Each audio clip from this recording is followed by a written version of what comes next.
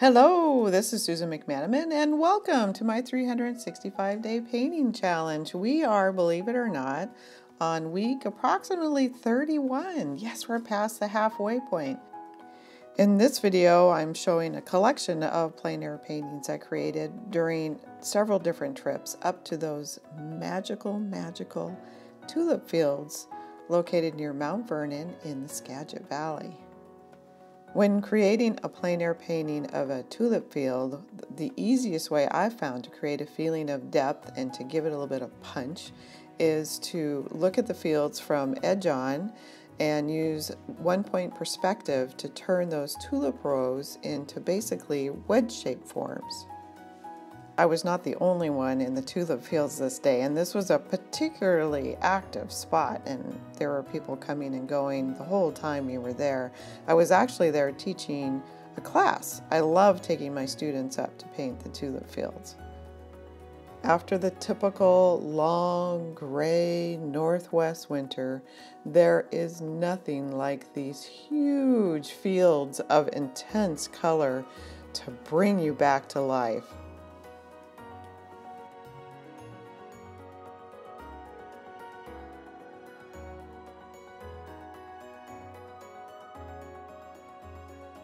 When you're in the tulip fields, don't forget to buy a couple bouquets to take home. These super sturdy flowers come in incredible colors, and they last a lot longer than the typical store variety, and so make a perfect subject for a studio painting.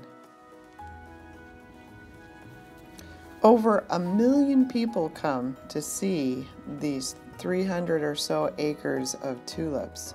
So when you plan your trip to come see this amazing sight, I have a few tips for you.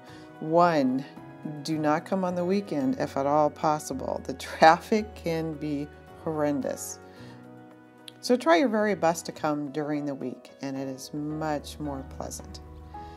2nd, my recommendation, and I know this is great for photographers as well as for painters, is to come either early in the morning or later in the evening.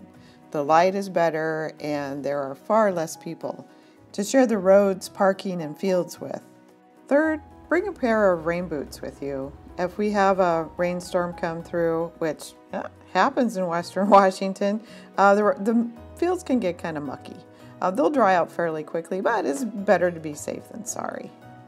4th, check out the bloom map online. If you go to tulips.com, they have a map they update every day to show you which fields are currently in bloom and which ones aren't, and where they're located.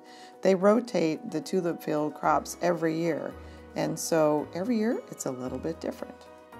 I spend most of my time in the Rosengard fields. They also have a gorgeous display garden. William Rosen, the founder of this company, immigrated from Holland in 1947, and he started his farm on 5 acres of land. His company is now the largest tulip bulb grower in the country. Thank you, Mr. Rosen, for your hard work and your vision creating this amazing piece of art that we can all enjoy.